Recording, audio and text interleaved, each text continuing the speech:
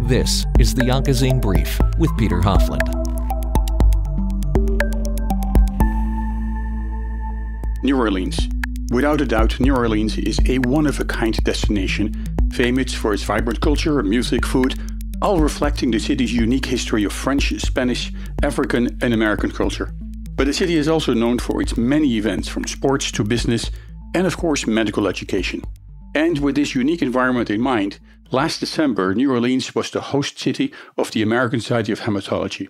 This annual event brought together tens of thousands of participants from across the world to present and discuss the results of studies that ranged from initial hypothesis to practice-changing results. In this episode of the Onco'Zine Brief, I talk with two experts about their research and the impact the outcomes from these studies may have on the treatment of patients diagnosed with cancer. First, I talk with Dr. Christopher Heery. Dr. Heery is a board-certified medical oncologist with primary expertise in translational and clinical development of immunotherapies, including, but let me emphasize, not limited to PD-L1 inhibitors, therapeutic cancer vaccines, immune suppressor modulators, adoptive NK cells, and other therapeutics. As Chief Medical Officer of Arcellx, he is responsible for medical oversight, clinical strategy, and medical affairs and regulatory strategy for the company's pipeline of novel investigational drugs. In the second half of the program, I'm talking with Dr. Srdan Verstovsek. Dr. Verstovsek is a medical oncologist and professor in the Department of Leukemia at the University of Texas MD Anderson Cancer Center. We talk about some developments in the treatment of myeloproliferative neoplasms. This type of cancer begins with an abnormal mutation or change in a stem cell in the bone marrow.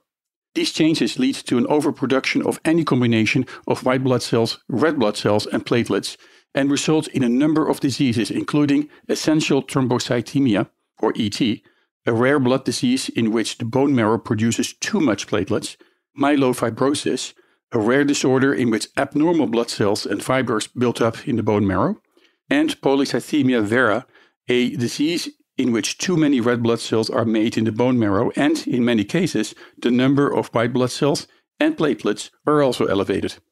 I'm Peter Hofland, and this is the Onco'Zine Brief.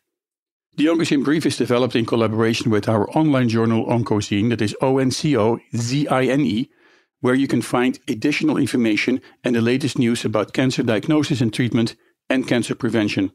For more information on how to support this program, visit our website at Onco'Zine, that is Oncozine.com. And if you're living in the United States and want to receive our newsletter, text the word cancer to 66866, and we will make sure that you'll receive our newsletter, which includes an overview of the latest news in oncology and hematology.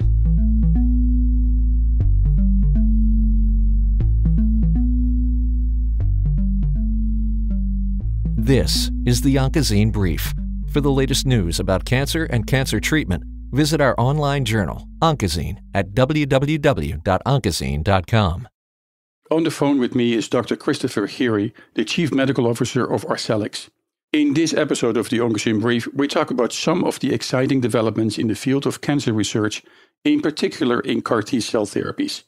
Dr. Heery, Chris, welcome to the Onco'Zine Brief. Thank you so much for having me on the podcast.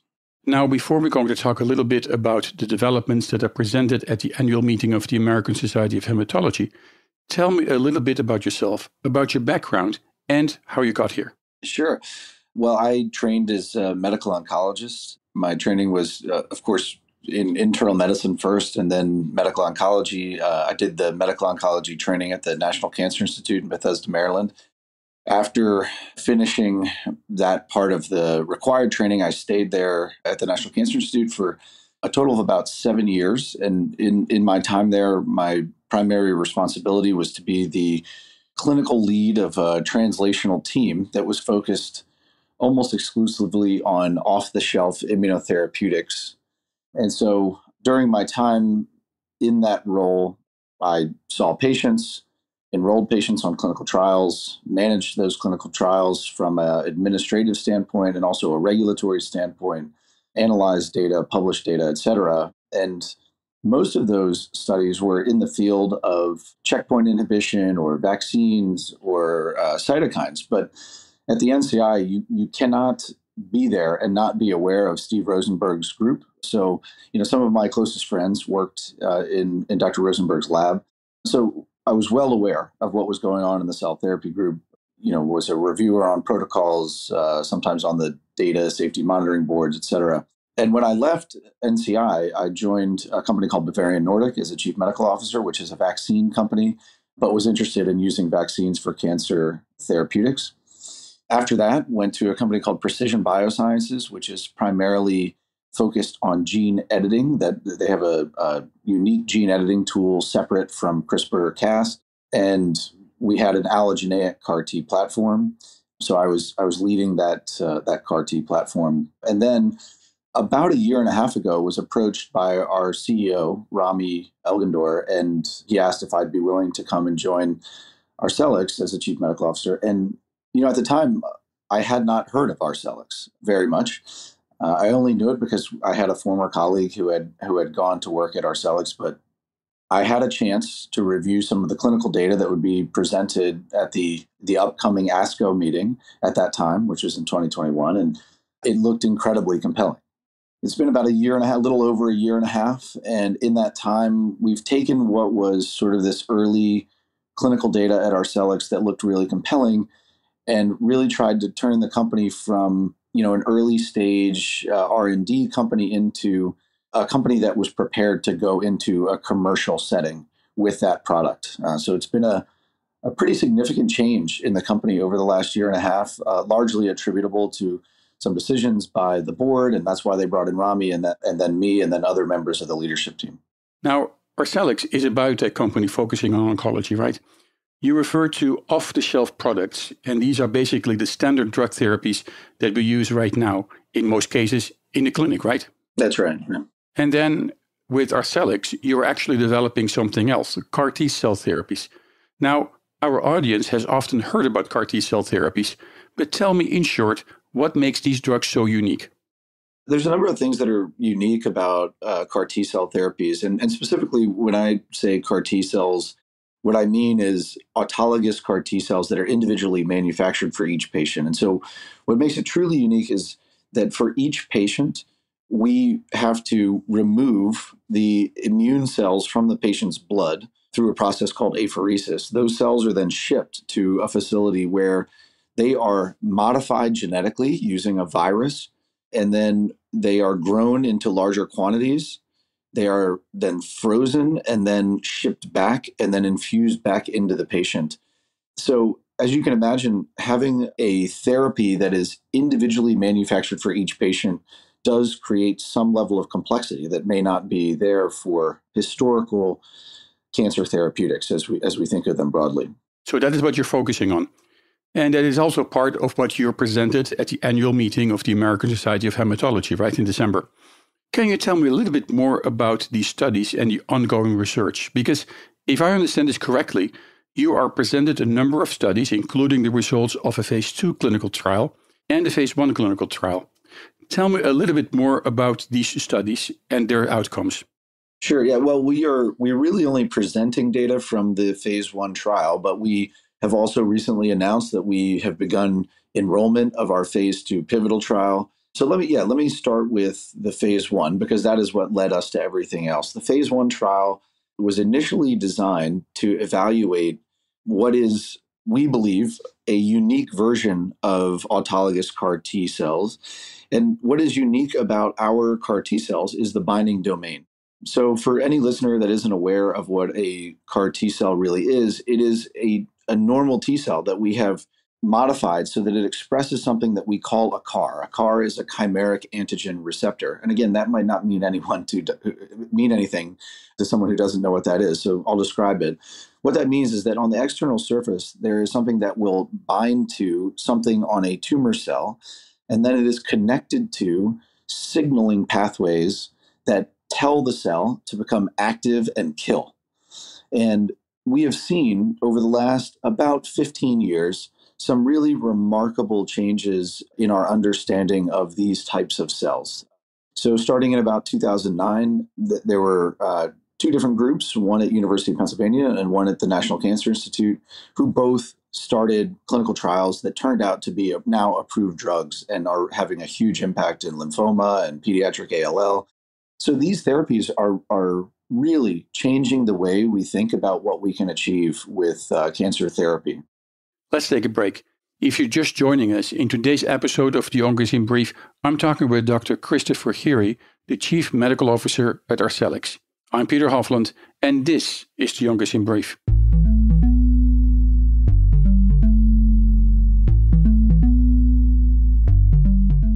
Each day, researchers make new discoveries that bring us closer to the moment when all cancer patients can become survivors. Some days they take small steps. Others, huge discoveries lead to giant leaps forward. This progress, both small steps and giant leaps, happens with the help of clinical trials. Clinical trials are a fundamental path to progress and the brightest torch researchers have to light their way towards better treatments. And if you've been diagnosed with cancer, they may be your brightest ray of hope.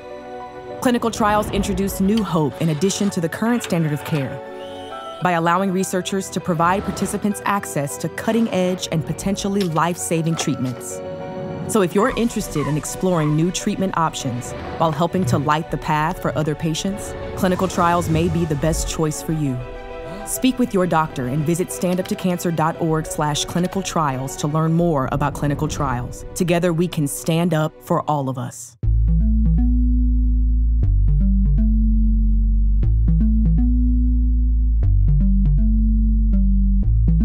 This is the Onco'Zine Brief with Peter Hofland.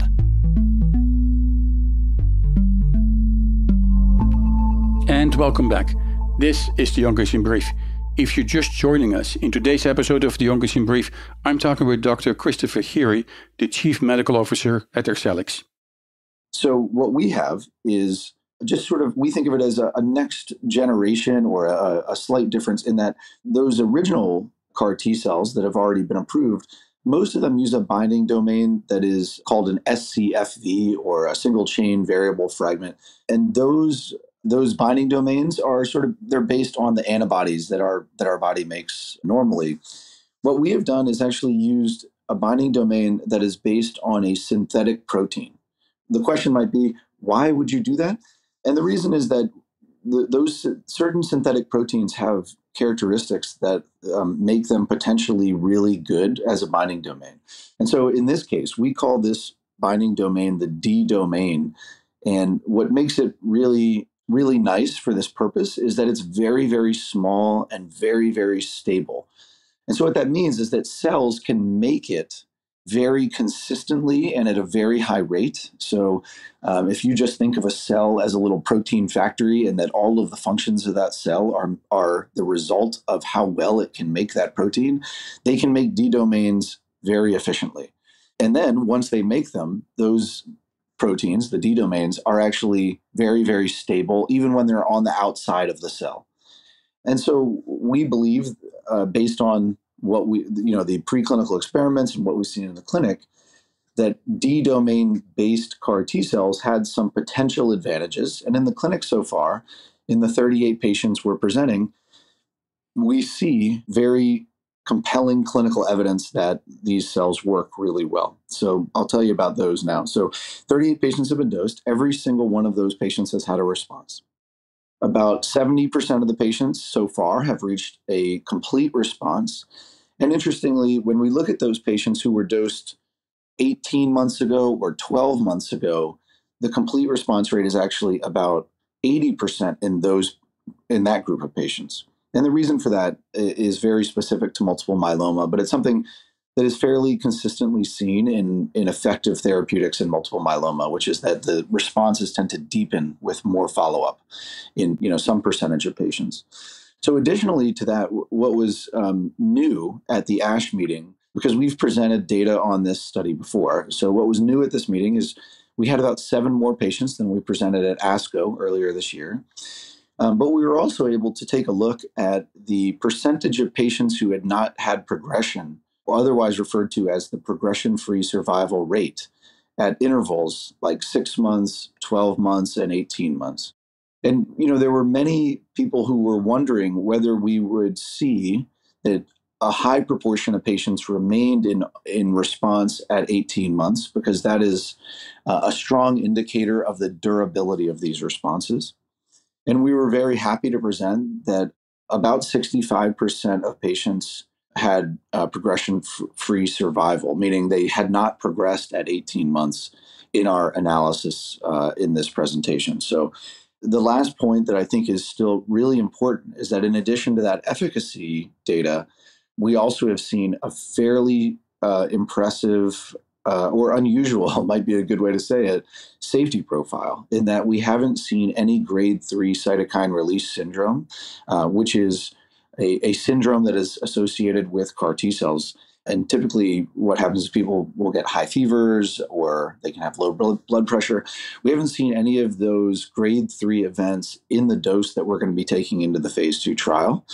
And we've had only one event of what's called ICANS or neurotoxicity, where patients will have a syndrome related to cytokines as well, where they can be confused or, unable to answer questions and things like that.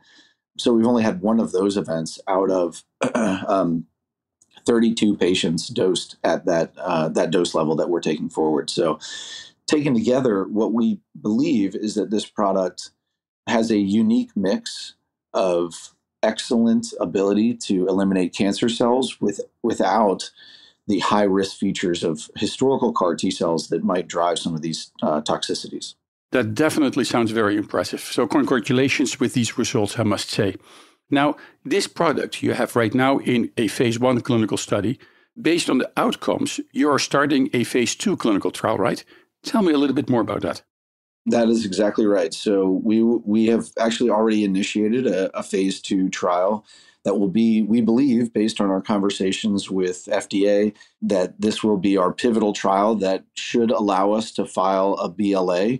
A BLA, for the listeners, is essentially the request to get an approval for the drug to be used as a commercial product. And yeah, so that study is underway. There are a number of sites coming online. Some already are, and we expect to be enrolling very, very quickly over the next 7 to 9 months, roughly.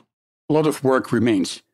Now, in other developments, the company recently announced a partnership with Kite. Tell me a little bit more about that.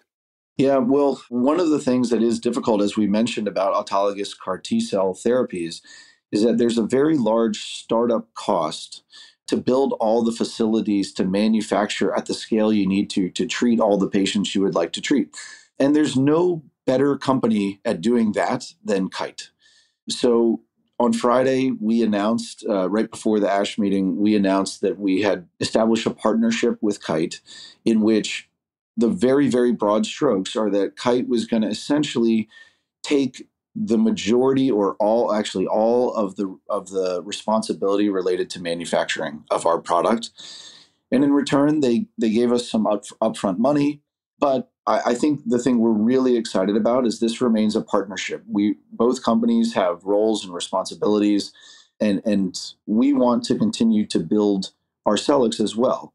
And so this allows us to sort of remove some of the need to continue to raise a lot of money to be able to do the things we want to do. But the other thing it does is it allows us to potentially accelerate all of the development of the program, because Kite has so many capabilities in terms of manufacturing and commercialization and distribution channels that we do not have to recreate those. So it's really an ideal partnership for us, and we're really excited about it. Well, I totally can imagine the excitement. And in that context, I can see how this may help the company.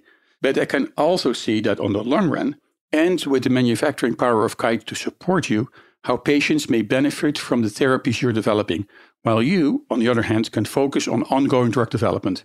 Now, you were at the ASH meeting, where so many interesting study results were presented. Before we're going to talk about that, can you tell me a little bit more about the company's pipeline? What are some of the agents you're advancing through the clinic right now? But also, looking beyond what is being presented at ASH, what are some of the other exciting developments and study outcomes being presented? Sure. Yeah. Look, I'll just touch on something that we haven't touched on about Arcellx before going there, which is that our pipeline right now is filled with another sort of next generation version of autologous CAR T cells. And those products are what we would call a universal CAR T cell. And so the idea is that the CAR T cell itself doesn't bind to the tumor target. It binds to a tag on a protein. And then we infuse proteins that have that tag, but also have the binding domain that attaches to the tumor antigen. So you can think of this as sort of like an activation step. We give the patient these cells that we call ARC T cells, and then we infuse these proteins that we call SPARCs. And so the ARC and the SPARC have to be present together in order to attach to the tumor cell and cause the cell to be activated and kill. And the reason we do that is because there are certain situations where you want to be able to go after multiple targets on a tumor cell. You don't want just one target.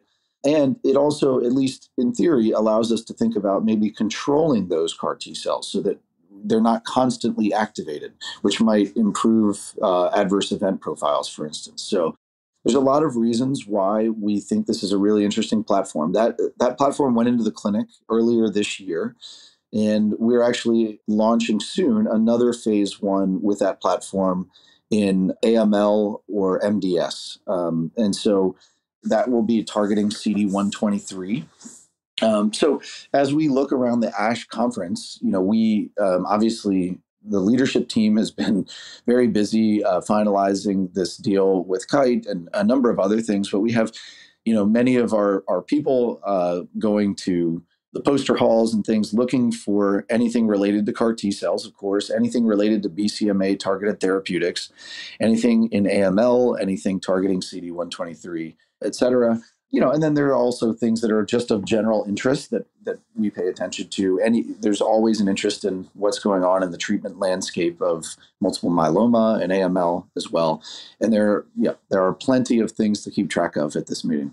I assume that more information about your pipeline and the study outcomes presented at ASH and at later meetings can be found on your company's website, right? Of course.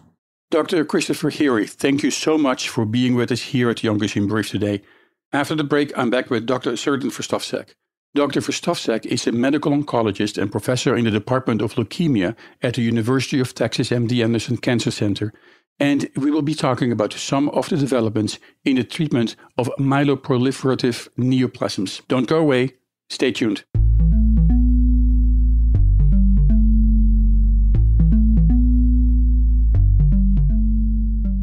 Sarcoma. Odds are you've never heard that word before. But for the 40 people diagnosed with sarcoma every day, it is a life-changing word. Life-changing and devastating because sarcoma is cancer. Sarcoma is a cancer of bone and soft tissue more prevalent in children than in adults. More than 6,000 people lose their lives to sarcoma each year. Treatment options for sarcoma are limited, and new therapies are desperately needed. More research and increased awareness is necessary to find a cure for a cancer that you probably didn't even know existed until now. Through awareness, advocacy, and research, the Sarcoma Foundation of America is determined to help those affected by this forgotten cancer, to bring hope to the children and adults whose lives are forever changed by a word they had never heard before. Please help us in the fight to find the cure for sarcoma. For more information on sarcoma and the work of the Sarcoma Foundation of America, please go to curesarcoma.org.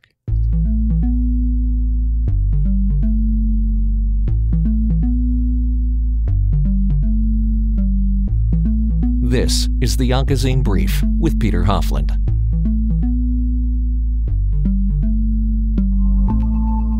And welcome back. In the second half of the program, I'm talking with Dr. Srdan Verstovsek. Dr. Verstovsek is a medical oncologist and professor in the Department of Leukemia at the University of Texas MD Anderson Cancer Center, and we'll be talking about some of the developments in the treatment of myeloproliferative neoplasms. Dr. Verstovsek, welcome to the Onco'Zine Brief. Before we're going to talk about your research, can you tell me a little bit more about myeloproliferative neoplasms? Myeloproliferative neoplasms are a group of diseases of the bone marrow and blood where the cells in the bone marrow grow without control. That's what myeloid stands for bone marrow cells proliferative, myeloproliferative, growing without control. And there are several different types. Classic diseases are essential-thrombocythemia, high platelets. That's what it means, essential-thrombocythemia. And then Polycythemia Vera is another one where everything grows, red blood cells and white cells and platelets. And the most difficult one is the myelofibrosis. The name is derived by description of the bone marrow, again, myeloid, and then fibrosis, right? Scarring tissue in the bone marrow. So instead of having too many cells, most of the patients with myelofibrosis have too few. It's kind of counterintuitive. Anemia is widely recognized as a problem. Some patients have low platelets. And the bone marrow is not working well, leading to a reaction of the body of myelofibrosis patients in terms of enlargement of the spleen, huge liver, bad quality of life, and short life expectancy. While ET and PV are more benign, we call them benign, life expectancy is good, 15, 20 years. 65-year-old, this average age at diagnosis, this is not bad. For myelofibrosis patients, it's 5 years. So we are preoccupied with that deadly disease. But the therapeutic approaches overlap. While we control the blood cell count because it's too many cells, and that leads to thrombosis in ET and PV, and we worry about the life expectancy in myelofibrosis, there are many medications that overlap and can help all of these groups, or some. Now, when you look at this group of diseases, there are a variety of treatment options, some with overlap. But what is the approach? What is the best approach? Chemotherapy, biologics? What is your goal in treatment? Is it your goal to eliminate these diseases completely? Or is it, and it's also a very good option, to control these diseases? So, for example, and to build on standard practice to explain where are the needs, hydroxyurea is a chemotherapy by mouth pill that you give to patients with ET to lower the platelets, decrease the white cells, improve the quality of life in the spleen. These are all factors associated with ET, and make life less complicated, safer, and decrease the thrombotic risk, blood clot risk, by decreasing those blood counts. Similarly, Hydrea is used in PV for the same purpose, and in early stage myelofibrosis as well. In advanced phase of myelofibrosis, it would shrink the spleen perhaps and improve quality of life. So different scope of goal with the same medications in different scenarios.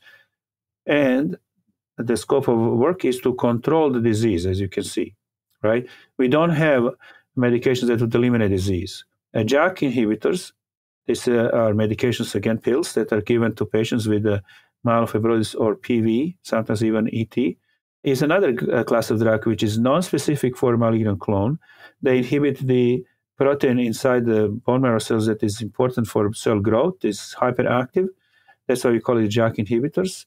They are not specific for malignant cells or mutated JAK, so they would decrease the growth, improve the inflammation, and again, useful in ET, PV, and myelofibrosis, but no elimination of the disease. The goal is to control disease signs and symptoms. Right now, when you look at this group of diseases and the standard of care, which may in each case be different, what are the unmet medical needs for these patients? So unmet medical need is to have a medication that would eliminate disease. Makes sense, right? Complete response. You have no disease, there are no issues with blood counts, symptoms, or spleen. Well, plenary session at ASH 2022 gave us a clue about where is the future, what's coming. There was a presentation in our session on the development of an antibody, a protein that would be attaching itself to another protein on the surface of malignant cells in patients with myelofibrosis or ET. Now, how can suddenly that be possible? Well, in about a third of the patients with ET or myelofibrosis, they have a mutation in a gene called calreticulin, CALR. This is one of the major mutations in these patients.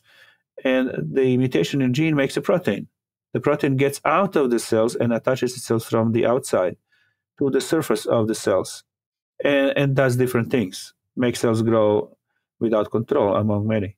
Well, it's on the surface of the cell, so immune system can recognize it, or antibody, a structure that was presented in this plenary session, can recognize it and attach itself to the surface of these malignant cells and destroy it, or prevent it from functioning, so the cells dies off.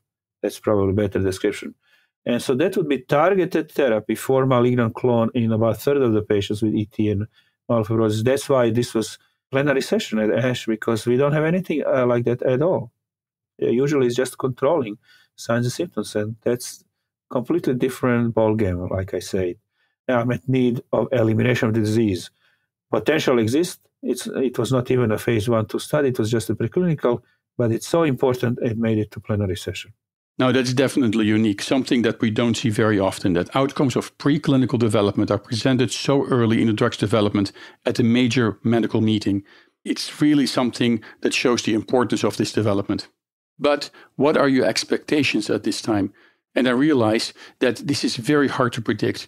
Do you expect that this will also result in a faster path to development? I assume that we should expect that this drug candidate will be, for the foreseeable future, in clinical trials, right?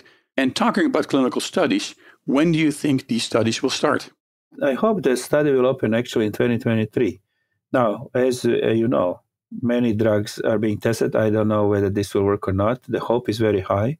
It will take some time for this to be tested properly. In a third of the patients, it's not for everybody. But what is coming, and it's perhaps more important to talk about right now because it's kind of imminent, is a new medication for patients with myelofibrosis called momelotinib. I presented some of the findings on this drug at ASH myself and led the overall developmental program of this drug.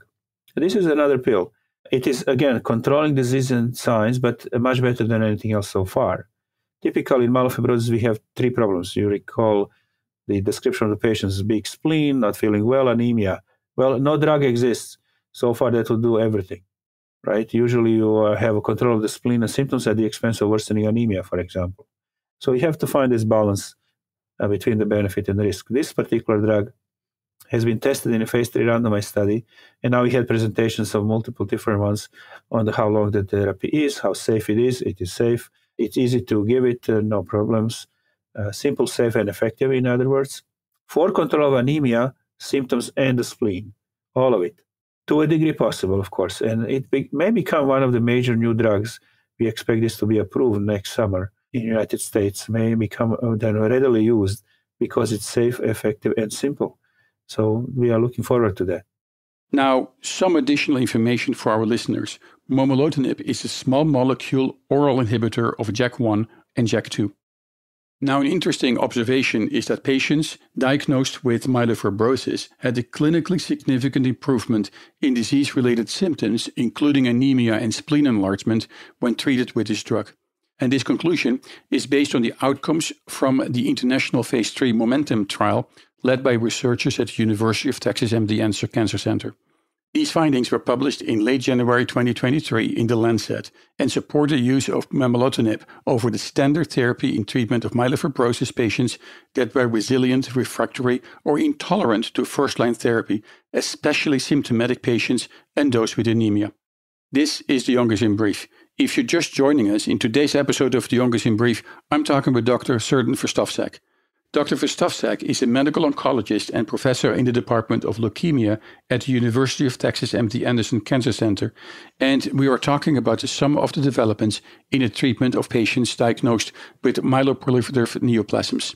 I'm Peter Hofland, and this is the Onco'Zine Brief.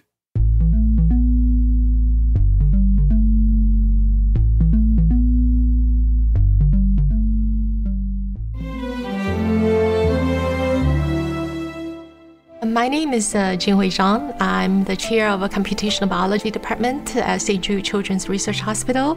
I feel so excited about seeing the potential impact, not only on the kids treated at St. Jude, but across the world. One of the major advantages we have in St. Jude is that because of the resources we have, we were able to utilize the most comprehensive way of profiling genomes through this study. As a data scientist, I feel very passionate about sharing data. We also want to enable talented scientists to analyze data using the innovative tools and make new discoveries on top of what we have made. And I think this is a great use of the trust we got from our donors. Finding cures, saving children. Learn more at stjude.org.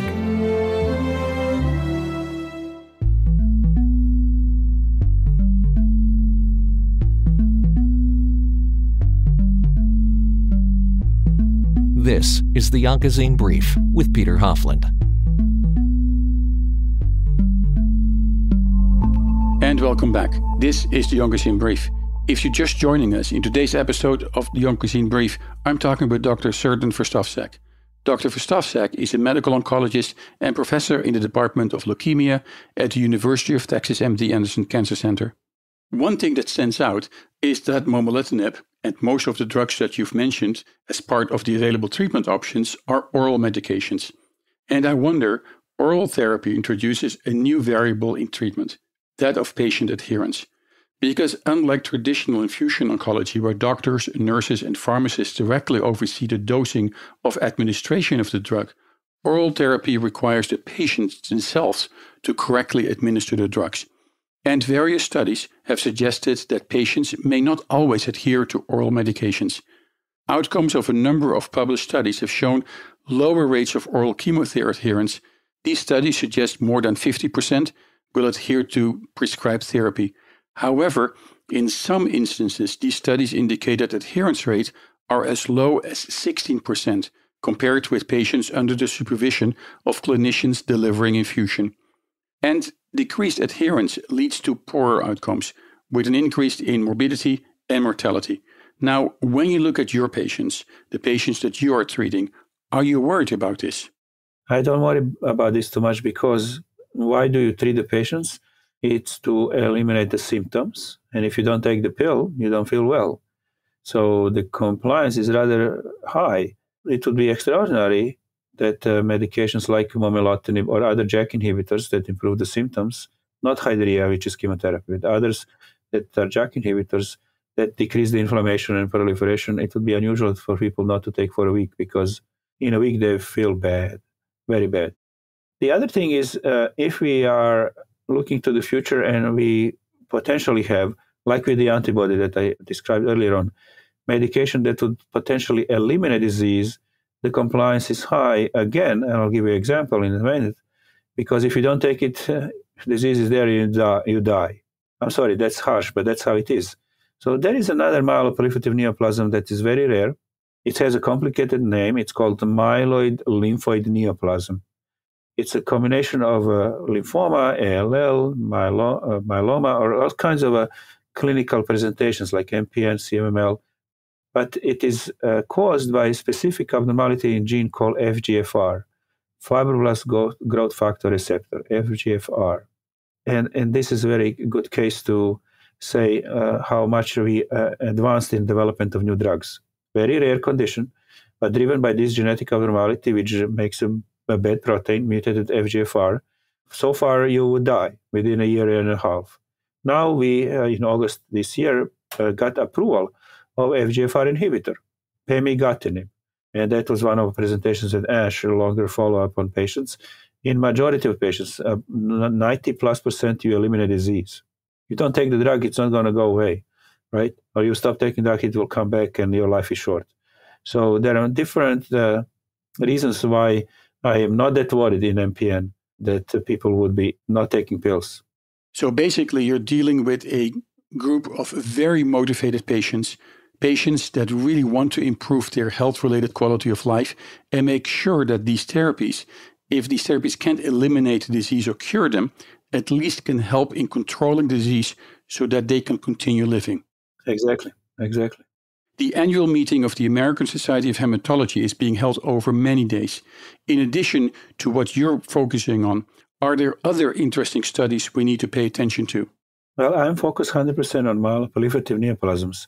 And one of the major points on several presentation was that we should perhaps find a middle ground between controlling the signs and symptoms, how you feel, how big your spleen is, or how is your anemia, and complete remission, which would be elimination of disease, and look at the other benefits, which we call molecular response, decreasing this number of cells, perhaps not eliminating, decreasing number of cells that patients are affected by, which transfers to benefits of fewer progressions. Some patients progress to ML, so decreasing progression to acute leukemia, or from ET and PV to myelofibrosis. So progression-free survival is being built as an endpoint for some therapies through modification of the mutational profile or a number of cells affected by different mutations. So kind of stepwise advance from just how you feel to, hey, what's your molecular response? Can we prevent progression to maybe with the antibody elimination of the disease? And in each step, in each part of the patient's journey, you are looking at how these developments may contribute to improving their health-related quality of life, right? That's priority, number one. And then you want to have a longevity. My goal is to get the people to feel good and live longer. And with that, thank you so much, Dr. Verstovsek, for joining me today in the Onco'Zine Brief. I think we've learned a lot about the disease and treatment options, as well as really good news in improving treatment outcomes. Absolutely. We are making strides. This is enhancing our ability to tackle the problem with this disease biology so much so that there will be a number of new therapies within the next 5 years. So thank you very much for having me on the program today.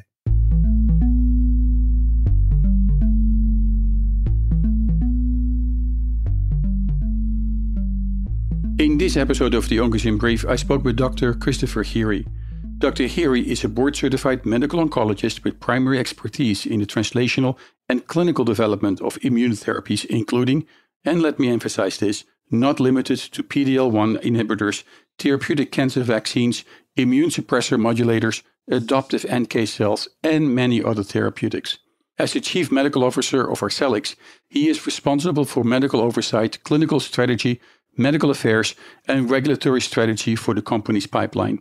For more information about the company and what they are developing, go to their website at www.arcellx.com. That is ARCELLX.com. And I also spoke with Dr. Srdan Verstovsek. Dr. Verstovsek is a medical oncologist and professor in the Department of Leukemia at the University of Texas MD Anderson Cancer Center, and we spoke about some of the developments in the treatment of myeloproliferative neoplasms. For more information about this group of diseases, go to the website of the Leukemia and Lymphoma Society at lls.org. Another great resource about this group of diseases, with additional disease information, educational information, helpful resources, and tips and community activities, as well as opportunities for patients and caregivers to share their stories and spread awareness, go to the website voiceofmpn.com. That is voicesofmpn.com. And if you are a US-based healthcare professional treating patients diagnosed with myeloproliferative neoplasms, or MPN, take some time to explore the insights and the expertise from experts at mpnconnect.com. For more information about the studies presented in this program, please go to our online journal Onco'Zine at onco'zine.com. I'm Peter Hofland, and this is the Onco'Zine Brief. For us here at the Onco'Zine Brief, we want to thank you, our listeners, sponsors, and advertisers, for your ongoing support. Your support makes it possible that you can hear this program via PRX Public Radio Exchange and in the United Kingdom and mainland Europe via UK Health Radio.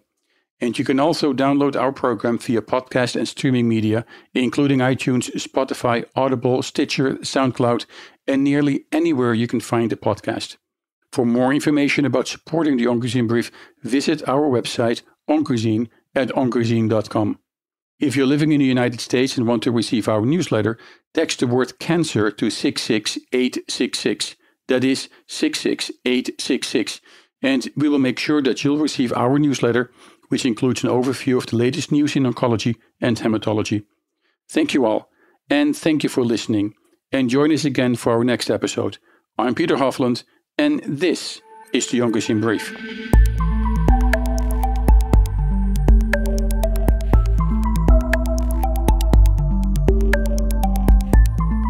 The Onco'Zine Brief is a global medical educational service from the publishers of Onco'Zine and ADC Review, the journal of antibody-drug conjugates.